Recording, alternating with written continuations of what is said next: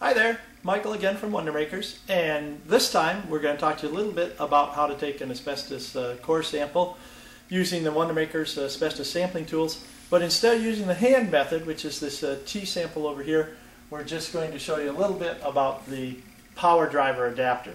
So this is this fitting that goes in your cordless electric drill, or I guess if you wanted to drag an extension cord around, you could do it with a corded drill, but I'd try the battery operated if it was me. So we'll put this down using, again, the pipe insulation as a demonstration here. Pretty much the same procedures as you saw in the last video. You mark it, make sure your paperwork is correct. Got your labeling on your vial or your collection tube for the sampler.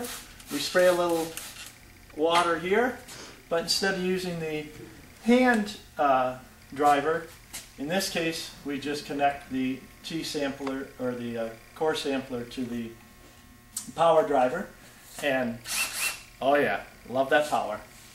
Then it's as simple as this.